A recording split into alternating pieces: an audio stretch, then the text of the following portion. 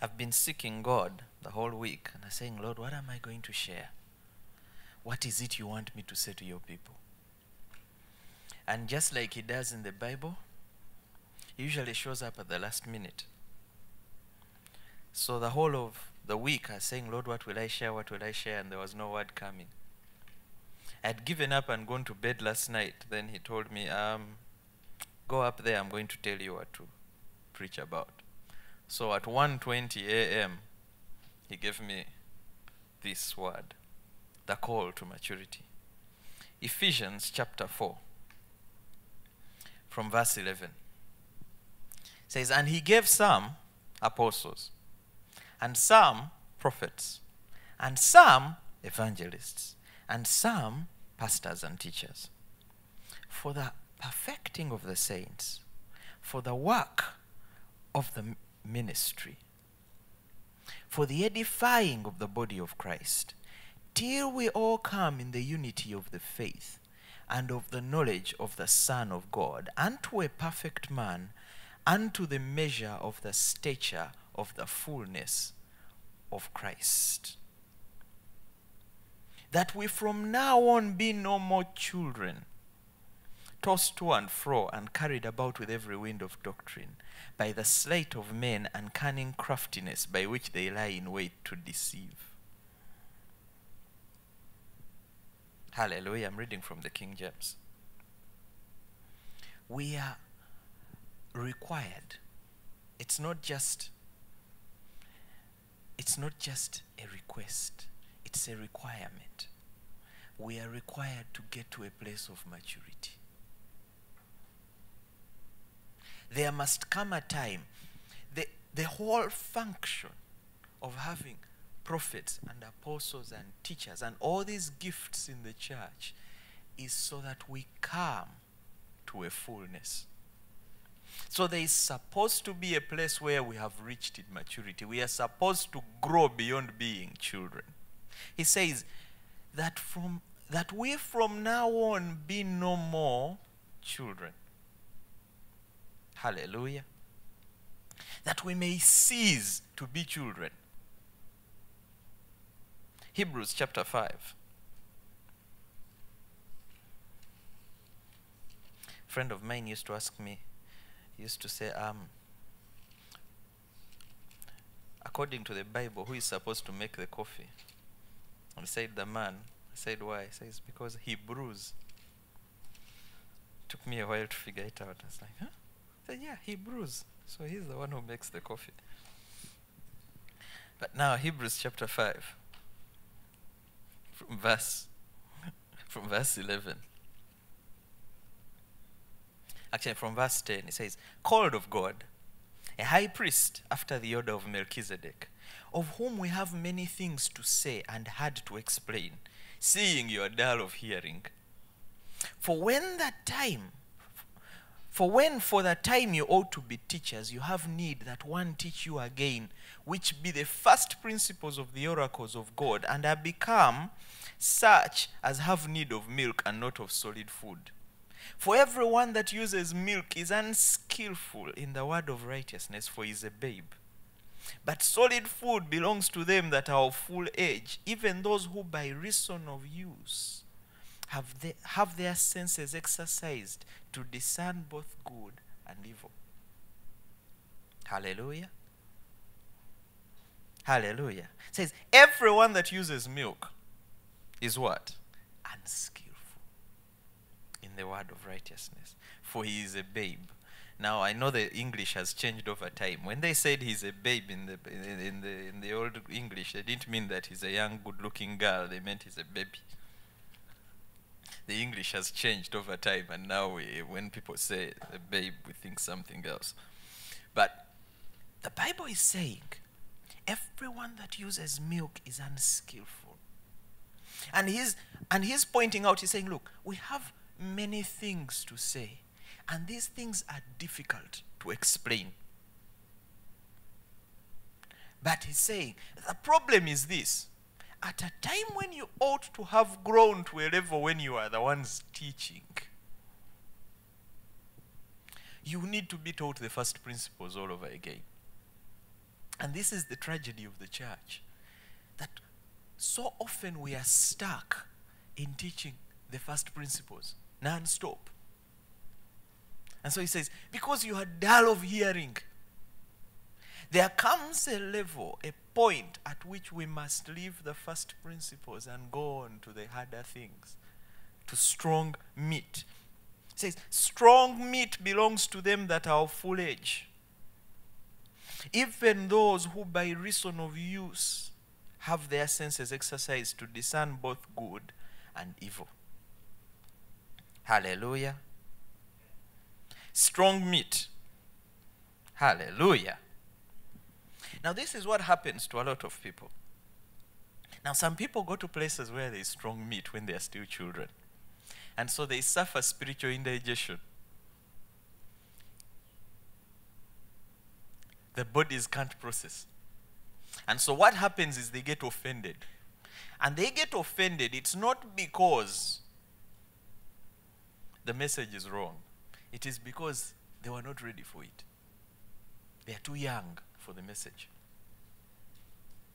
One of the things that amazed me is when you go on to chapter 6 and 7 because now at that point he's begun teaching them the strong meat, is where you find principles, is where he talks about things like how Abraham gave the tithe to Melchizedek and other things. A lot of the time, we try and teach principles to people who are not ready for them. Things like the tithe. You don't teach the tithe to young Christians because they'll think you just want their money. You teach the tithe to adult Christians because they are ready for strong meat. There are other principles in here that he teaches about how Christ is a priest after the order of Melchizedek. But he's saying, look, we must go beyond this place. Let's move to chapter 6 of Hebrews. It says, therefore leaving the principles of the doctrine of Christ, let us go unto perfection. Hallelujah. He says, leaving the principles of the doctrine of Christ, let us go on unto perfection. Now remember in Ephesians he said that he gave gifts unto them that they may be made what? Perfect.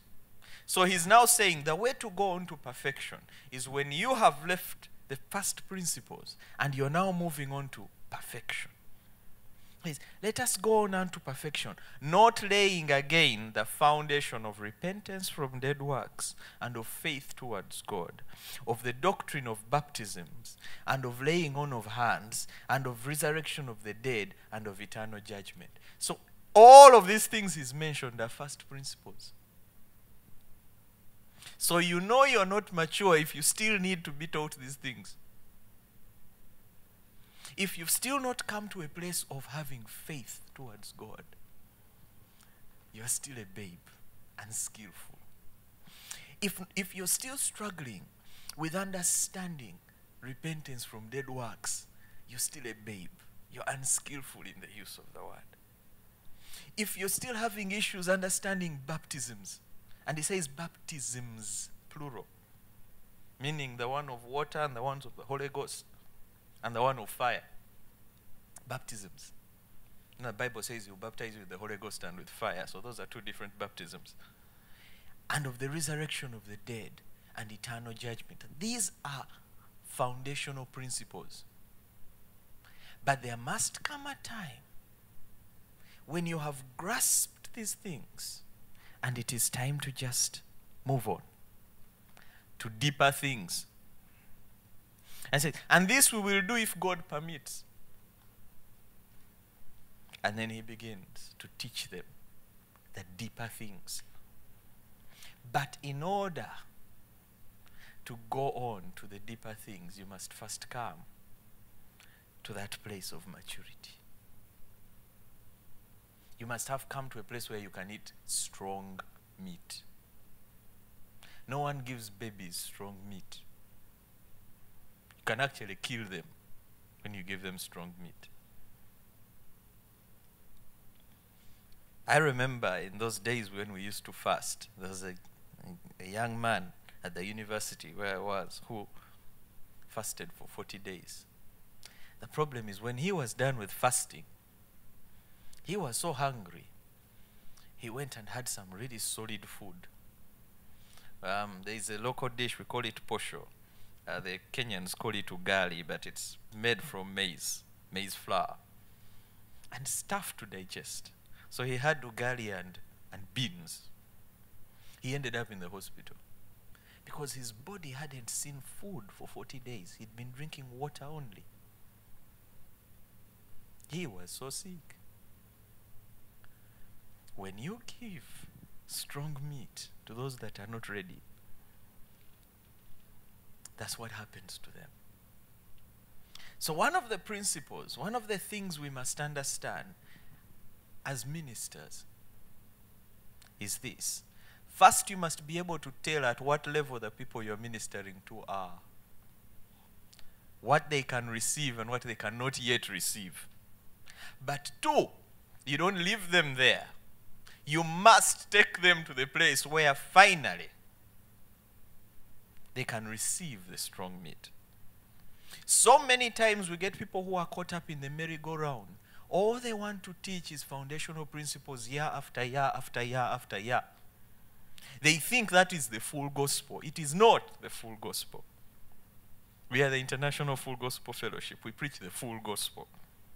So at some point we have to go beyond repentance from dead works, beyond faith towards God, beyond baptisms, beyond laying on of hands, beyond resurrection of the dead and eternal judgment, beyond teaching about those things. At some point we must go beyond that and begin to teach deeper things. It's part of the full gospel. It's part of getting to perfection. And here is the thing about strong meat. Milk is easy. You just drink it and that's it. It's very easy. Strong meat requires some chewing. There is chewing involved with strong meat. You chew on this thing and you chew on it and you chew on it until it becomes soft. Then you swallow. Now what happens is when we've gotten used to milk, milk is simple. You open your Bible and you read something and immediately it makes sense and that's it and you're very happy. Then there comes strong meat. You read a verse and you're confused. That's strong meat. It doesn't mean that you're no longer in the Spirit. It doesn't mean the Holy Spirit is no longer speaking to you. No, no, no. This one requires you to take some more time chewing. Chew on it a little bit longer. It is strong meat. You don't just gulp it down. You chew on it. Nobody chews on milk. You don't see someone with a gallon of milk and they are busy chewing. No. They just swallow. But meat is chewed upon. There's some principles here. Sometimes you read a chapter and you're just left blank. You're still not understanding anything. And you're thinking, sometimes I used to go through seasons when I would say, I think the Holy Ghost has left me. I used to get revelations every time I opened the scripture. Now I've opened the thing, I have not understood the thing. No, I need to chew on it. I need to chew on it. That's maturity. You chew on it. You chew on it. You think about it. You meditate on it. You research. You read more. You go backwards a couple of verses. You go forwards a couple of verses. You change versions. You go and read you say, this word, maybe you go and find out what it says in the Greek. That's chewing. Strong meat. That's maturity. That is maturity. So sometimes what used to happen to me is I used to skip these parts. You'd get to some parts and they're just, I just skip and go to the things that I can, easier deal with. Until God brought me to the place of, there was a time I spent a season in Ezekiel, in temple measurements. You know those chapters that talk about cubits and the like?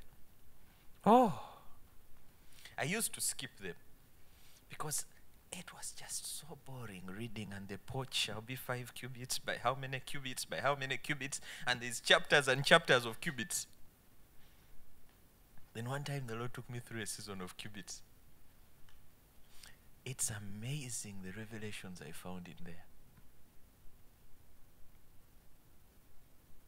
Another time I was chewing on genealogies. And it's amazing the things that are in there. For example, I was reading Moses' genealogy. Do you know that Moses was born out of incest? The Bible says, and Amram took Jochebed, his father's sister, to wife. And then he had Moses. I said, oh, okay. But then, as I was reading it, the Lord said, yeah, so you need to understand. That was a time when I was getting so caught up in these strange doctrines about generational curses and all so many things, and I was taking them too much. They'd become too much for me. And the Lord told me, mister, do you know where Moses came from? He came out of incest. Didn't I use him? I said, oh, okay. Said, so stop sitting there and people are telling you now, you see, because of the other, now there's the other curse and this other one and then the other curse, and you need to break this one and then break the other one, then break this one and break the other one. You can spend the rest of your life breaking. But I found it in the genealogy. And it was after chewing on it. I said, oh. He said, yeah. And this is the same Moses who later gives them the law that says, hey, thou shalt not. The very thing he was born out of. Hallelujah. We are required to grow. 1 Corinthians chapter 3.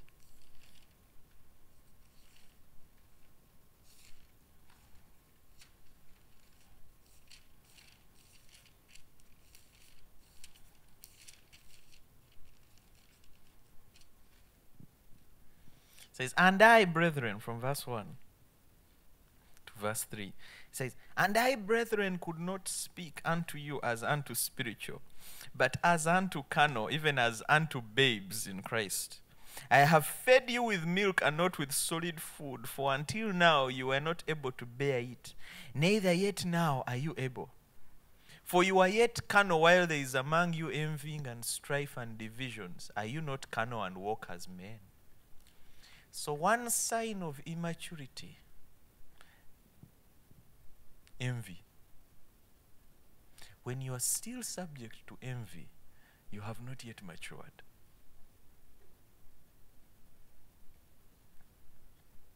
When you're still subject to strife and divisions, you've not yet matured. You're still a babe. So the call to maturity requires us to go beyond these petty things, these carnal things, envying, strife, divisions. It says, are you not carnal and walk as men? Maturity requires us to go beyond carnal things.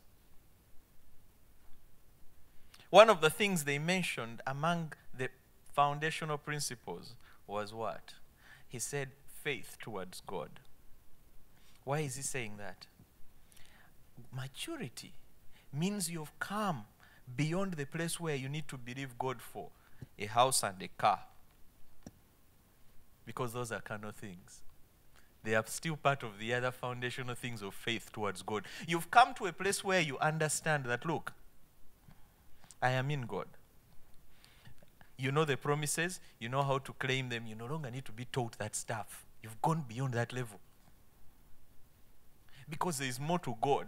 God is, imagine a God of the whole universe and he's sitting there and he's wondering, these people, don't they grow up? All they do is come, Lord, now I need the other new designer shades that I saw. Now, Lord, I need this, I need this, I need this. Give me.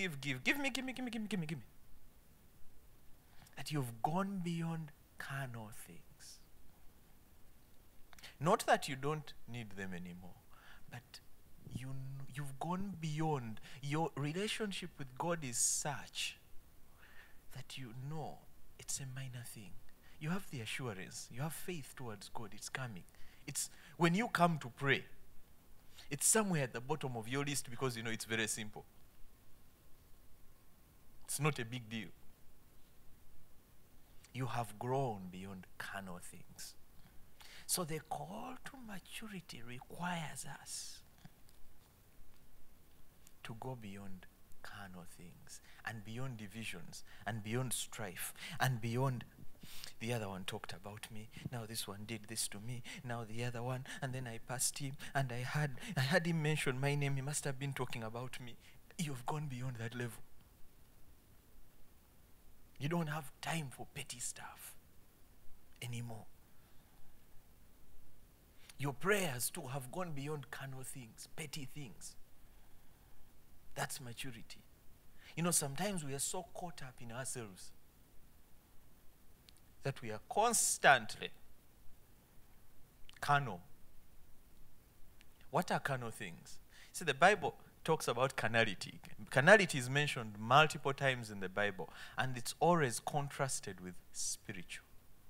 So which means that carnal things are physical things. Paul uses a scripture where he says, shall you not then minister in carnal things unto them that feed you spiritually? Which means that they who preach and teach you the word and you meant to meet their physical needs. Which means that he equates physical stuff, or this stuff here that we need with carnality. They are carnal. So when your faith, when your relationship with God has gone beyond stuff, you're growing into maturity. When it's no longer, Lord, I am praying for that promotion. Then after you've believed for the promotion and it has come, you're like, Lord, now I need the pay raise. Then after the pay raise has come, you're like, Lord, now you see, I need to make sure this goes away. I need to pay off the other debt. Carnal things. He says, but you're still carnal. I couldn't speak to you as unto spiritual. Because you are not able to bear strong food. Hallelujah. 1 Peter chapter 2 verse 2.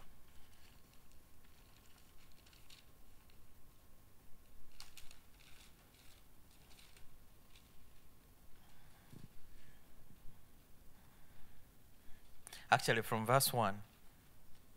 It says, therefore laying aside all malice and all guile and hypocrisies and envies and all evil speaking, as newborn babies, actually my word says, as newborn babes, desire the pure milk of the word that you may grow thereby. So the milk is for your growth. That milk, and you see, it's from as newborn babes. Newborn babes do not remain newborn babes year after year. They grow.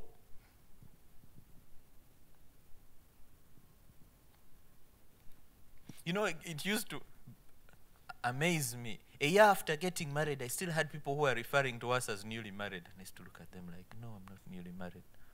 I knew too many people who had gotten married in the intervening time. But some of us, like to keep that thing. So we want to remain babies. Why? Because, when you're a baby, everyone's caring about you. There's a lot of attention. Babies are always crying for attention. Maturity means you've gone beyond crying for attention. Maturity means you've gone beyond pray for me over this and pray for me over that and pray for me over this and pray for me over that. You don't cry. Those who've gotten mature know how to go to the store and get stuff. They don't stay in the bed and cry until someone figures out the baby is crying, is hungry. No, they know how to go to the store and buy the stuff and cook it and then eat because they are hungry. Or how to go to the fridge and pick it and eat it because they have matured. There is a level you get to in God.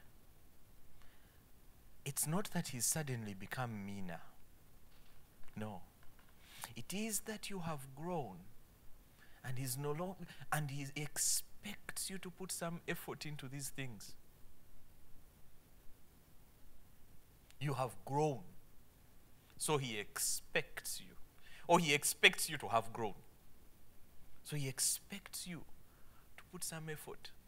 You know, when I had just gotten saved, every time I prayed, it was like my answers would come when I have hardly finished praying.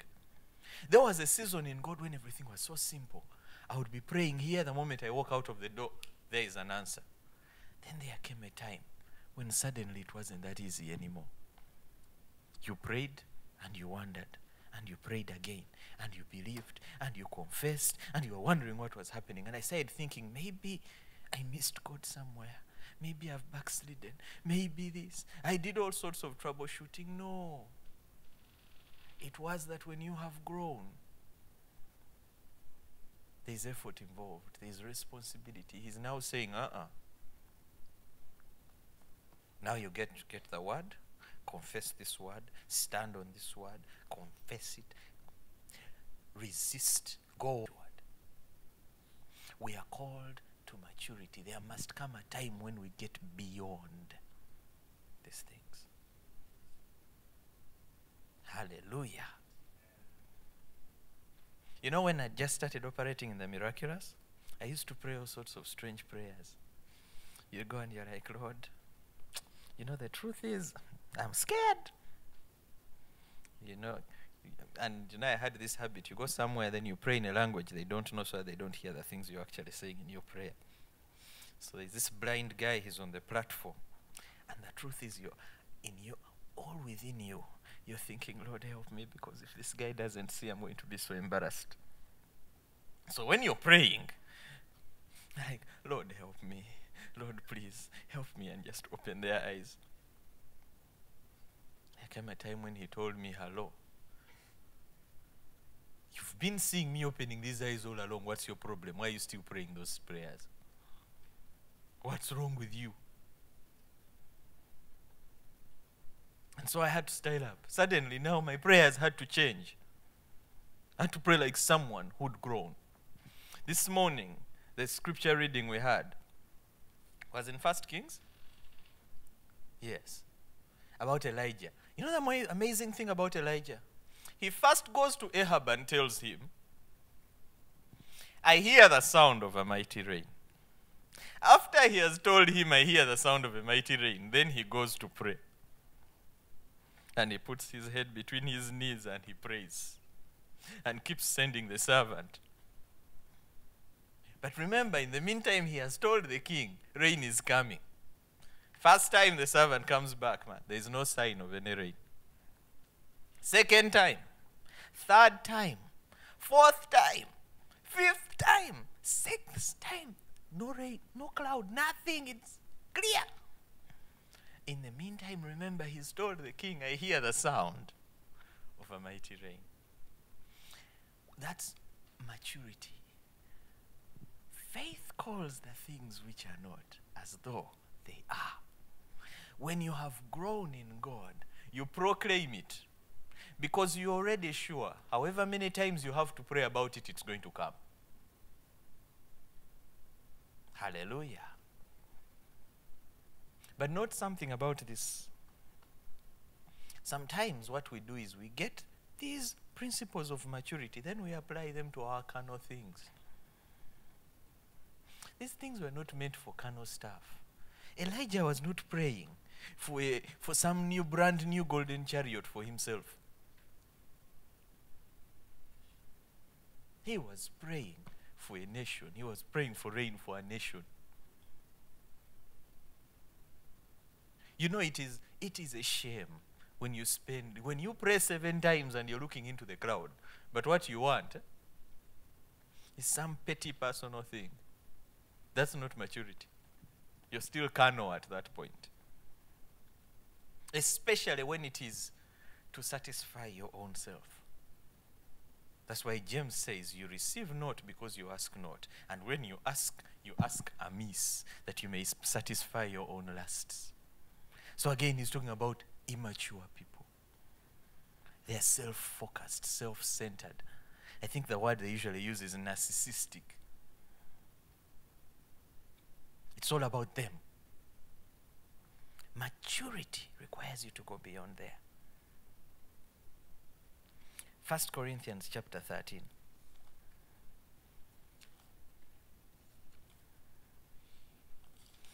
You know, a lot of the time we think, when you hear that chapter, the first thing that comes to your head is love, love, love, love, love, love, love.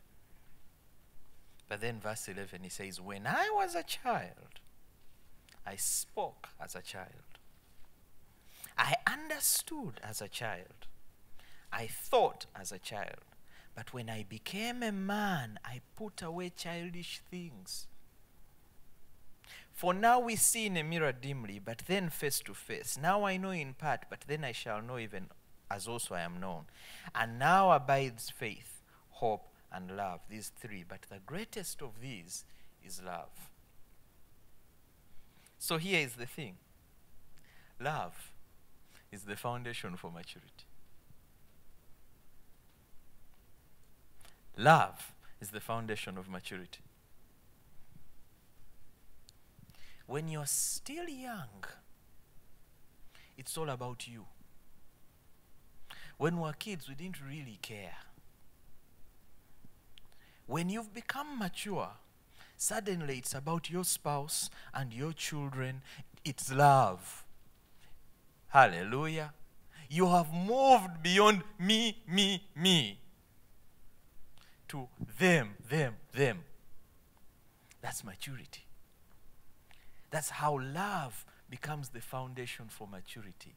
In order to get to the level of maturity, we must go beyond me, me, me, to you, you, you, Lord, your people, your purpose, your work.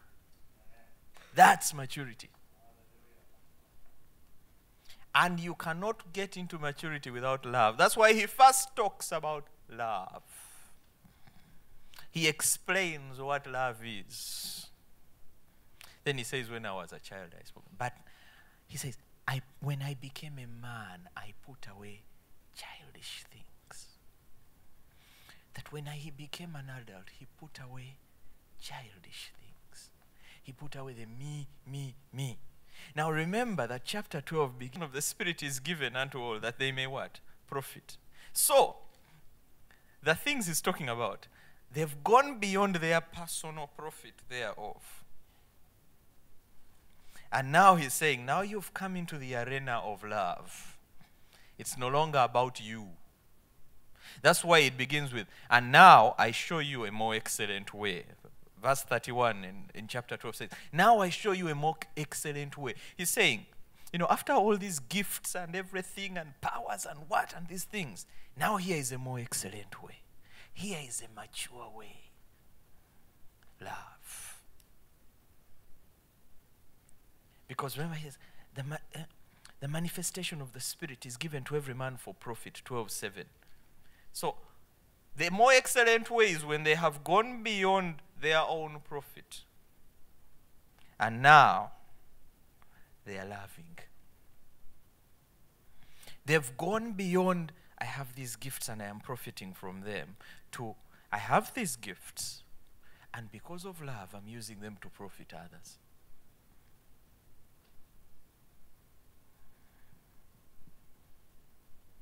Ephesians chapter 3. From verse 16. He says, that he would grant you, according to the riches of his glory, to be strengthened with might by his Spirit in the inner man, that Christ may dwell in your hearts by faith, that you, being rooted and grounded in love, may be able to comprehend with all saints what is the breadth and length and depth and height.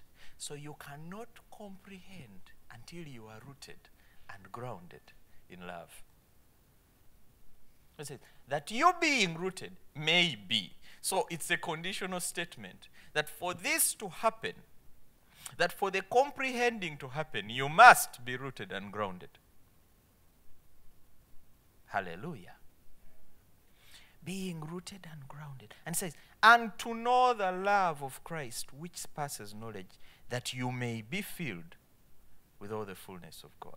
So you cannot be filled with the fullness until you know the love. But what love are we talking about? You know, sometimes when we talk about the love of Christ, those who are young are thinking, oh, he loves me so much. Oh, he has loved me so much. That's not the love he's talking about. The love he's talking about is the other one where he says, love one another. The one where he says, greater love hath no man than this, that a man will lay down his life for his friend. That's the love here. The love for others. The love for God's people. I remember it was 2002, and I was in an overnight.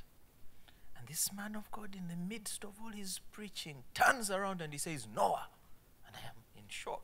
He says, Noah, the thing that will change your ministry is the day you learn to love his people the way he loves them. I said, huh? He says, when you learn to love God's people the way he loves them, your ministry will never be the same. And I remember one time, I was in a church, and there was this very gifted young man. Gifted, really gifted. He can worship. He had word of knowledge. He was doing, very gifted. Plays even instruments and all. Very gifted. And then the Lord tells me, tell him he doesn't need to struggle. Tell him it's not about, he doesn't have to put on an outer pretense. Sometimes we can be nice people, but we are nice on the outside. It's pretense. We are smiling and laughing at people's jokes, but we are not really. We're just being nice. We are nice people. We're just nice. But it's not real. And the Lord was saying, tell him,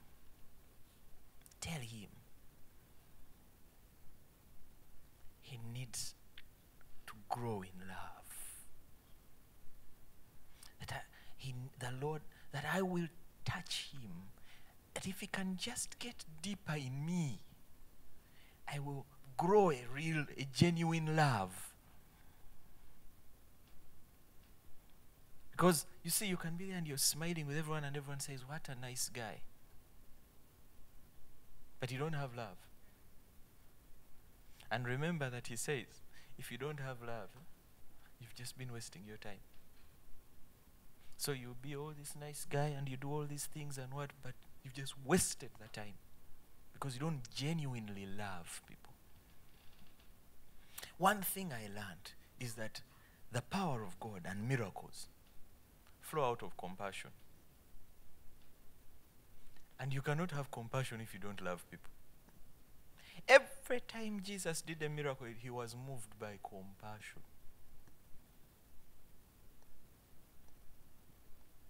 When you don't feel for people the way God feels them, when you don't see them the way he sees them, you cannot be moved. And therefore the power of God just cannot operate through you. Because God can detect your phoniness from a mile away even when everyone else is fooled around you.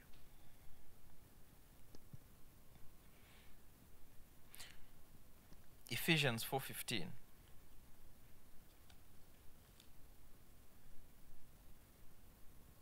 It says, but speaking the truth in love, we may grow up into him in all things, who is the head, even Christ. Notice, again, he says, in love, when we are operating in love, even when we speak the truth, even when we preach in love. We speak this truth in love. That's how we grow up into him. So your maturity is dependent on your love walk. Your maturity is dependent on how much you learn to walk in love. Hallelujah. There comes a time when we have been rooted in our love that we no longer have to be taught about forgiving people. We've gone beyond that level. We walk in love. We don't have to be told about forgiving, about loving, about giving, because we walk in love. You see, when you've grown into maturity, no one needs to tell you about giving. Because it comes as a result of love. If you love God, you're going to give to Him. If you love people, you're going to give to them. You can't see them in lack and you don't do something because you love them. But maturity comes from love. Are you mature? Or where are you? Are you unable to eat solid food because your love walk has not grown? Your love has not yet gone beyond yourself to others. And God knows us. That's why He started with us. He says, and the gifts are given to every man for profit. Because He knows they need to first love themselves. Then they can love others the same way they were loving themselves. So, some of us are still as love as you love yourself, but we have not yet started loving yet. We are still busy loving ourselves. But now, this morning, this afternoon, and whatever time it will be for those of you on YouTube, let us love. Hallelujah. Hallelujah. The love walk. Let us grow into maturity. Let's love one another. That is the foundation for maturity.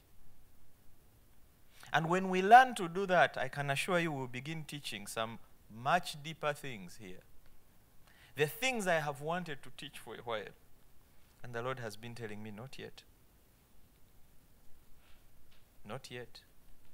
Not yet.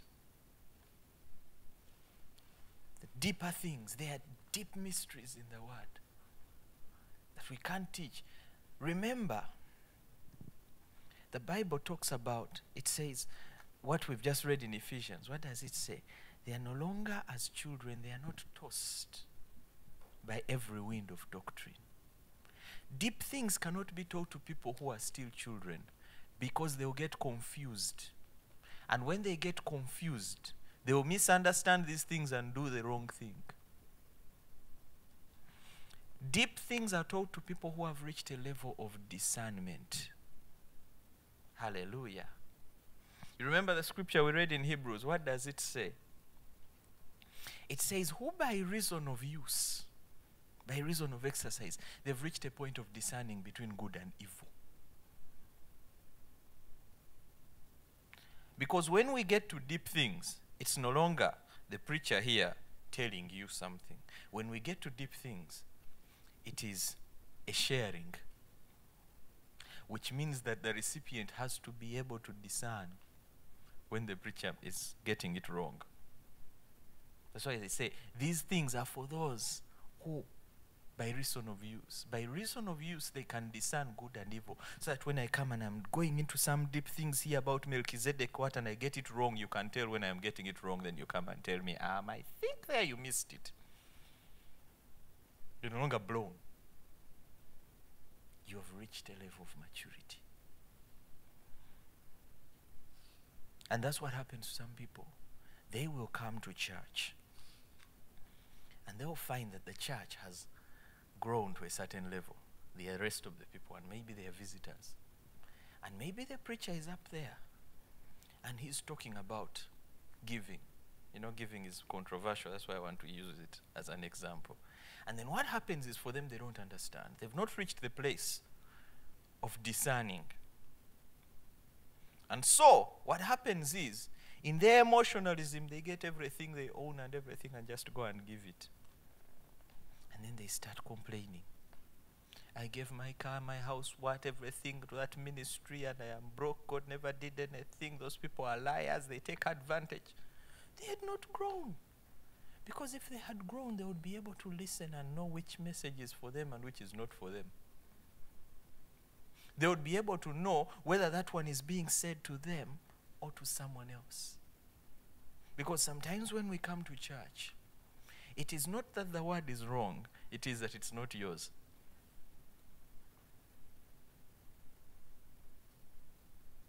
Not every word that is spoken is yours. Sometimes an instruction is for someone else. But it's one person up here, and there's many people out there.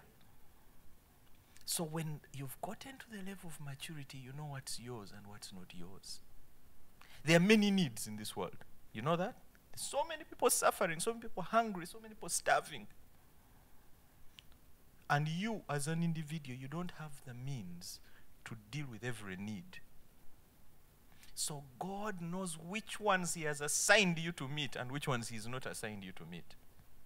And maturity lets you know which is your assignment and which is not your assignment. It's someone else's.